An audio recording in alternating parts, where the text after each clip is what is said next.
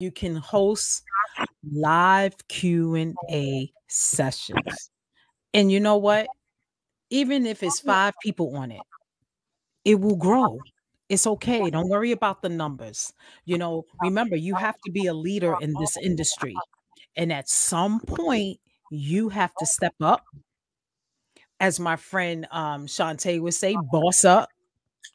We say step it up, but you're gonna have to come out your shell and lead, because Yeah. there's always somebody that knows less than you.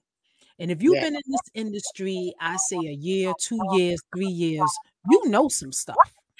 Oh yeah. It may be someone that just got started last week, and you would be able to help them. So you want to host live Q&A sessions, whether it's on a Zoom, whether it's in a group, however you want to do it. And you want to use the social media platforms to host them. So like I just said, where you can answer questions from your audience. Because in most cases, your audience is going to have the same questions you have. So you're going to be able to answer them. And guess what?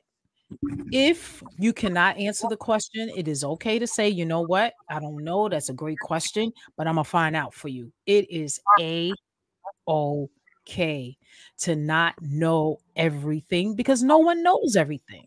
So it's okay. And they would appreciate your authenticity.